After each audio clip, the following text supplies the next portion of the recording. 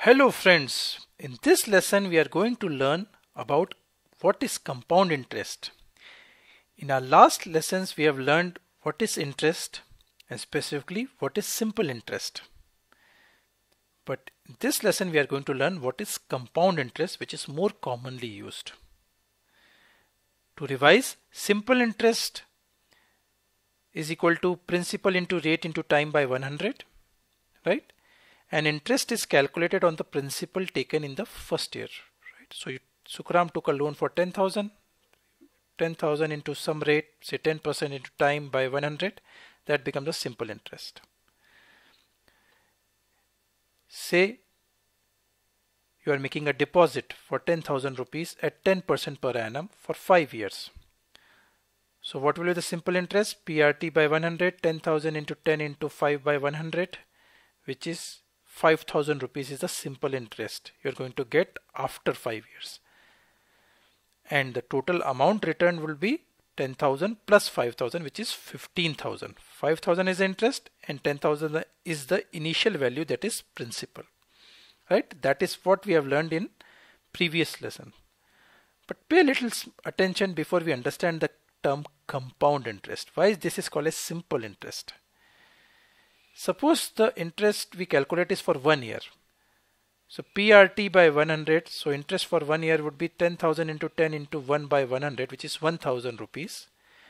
If you calculate for 5 years, this is start of year 1, your principal was 10,000 rupees and the interest calculated for that year was 1,000 rupees. For the second year also, the principal at the start is 10,000 rupees, hence the interest calculated remain same as 1,000 rupees. So for every year the principal remains the same, which is 10,000, which is the first value which you have taken, right? Hence the interest for each year is same. 1,000 rupees you earn for first year, 1,000 for second year, 1,000 for third year, fourth year and fifth year, and hence for 5 years you earned 5,000 rupees. That's what we saw, right? PRT by 100, 10,000 into 10 into 5 by 100 came out to be 5,000 rupees. But the thing to pay attention is not just the 5,000 in this table versus the formula remains the same, but the principal remains the same. Hence the interest calculated in case of simple interest is same for every year. But you may be wondering, can interest earned after a first year, can it be added to the principal and then you calculate the interest on that, right? Because if you are depositing the money to the bank can give that money to someone else and earn interest, right? At the start of the year, your principal you gave to the bank was 10,000 rupees and interest earned was 1,000 rupees. But you didn't take this 1,000 rupees back from the bank, right? So you can say, hey bank, can you please add this 1,000 rupees to my principal when you calculate the interest for the second year? So now the second year, at the start of second year, the principal is not 10,000 rupees like in case of simple interest. Principal has become 10,000 plus 1,000, which is 11,000 rupees. Now for second year, the bank is going to calculate 11,000 rupees into 10% into 1 year. So it's be 1100 rupees will be the interest for the second year. Third year, you add this interest. The interest for the previous year is 1100. That gets added to the principal of the previous year. The principal of the previous year, the second year was 11,000. So now for the third year, the principal plus interest becomes 11,000 plus 100 earned in the second year. So now the principal for the third year becomes 12,100 rupees, which is great, right? It's not 10,000, 10,000, 10,000, 10,000. And that is the reason interest earned every year is not 1,000, 1,000 like in case of simple interest.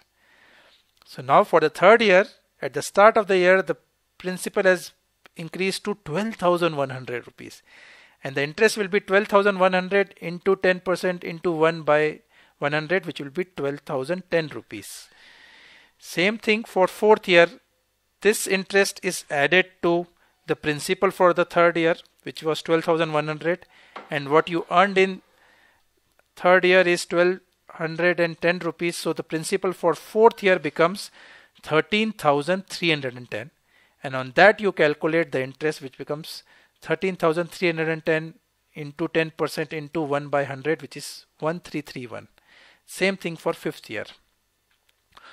What did you observe here? Why did I break this thing in table? Principal at each year is not same. It was not 10,000 every year. And the interest earned is also not same.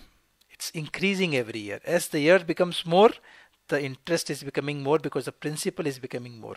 And why is principal becoming more? Because the previous year's interest got added at the end of the year to this principal. So principal increased from 10,000 to 11,000 a year. In this year you earned 1100 rupees because principal increased. Hence principal for the 3rd year increases.